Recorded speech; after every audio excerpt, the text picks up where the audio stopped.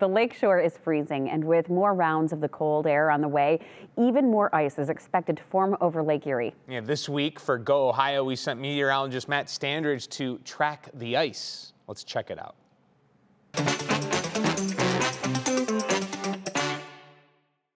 For those of you who can't make it to the beach, here's the view.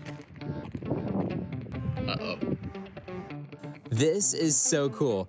Well, literally too, but we are watching Lake Erie freeze over. It happens, at least to some degree, every year.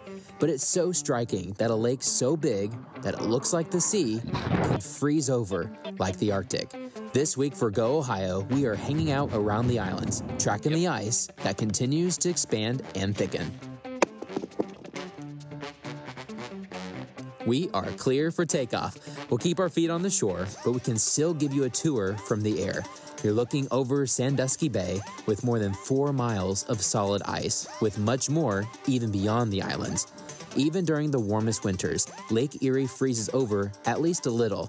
Since the 70s, the average maximum ice coverage on Lake Erie is just over 80%. The ice usually begins in the western basin, which has the most shallow water, and eventually expands east over time, as well as along the southern shores. Even Cleveland has seen some decent ice formation. The thickest ice only goes out for a few thousand feet, but it's just enough to make our sunsets rival Antarctica.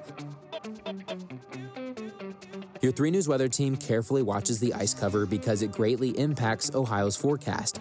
More ice and less water weakens our chances for lake effect snow. If you want to see the ice for yourself, just head to your nearest public beach or marina. Many of them are elevated so you can easily see the ice touch the horizon. With GO-HIO and tracking the lake ice where you live, I'm 3 News meteorologist Matt Standridge.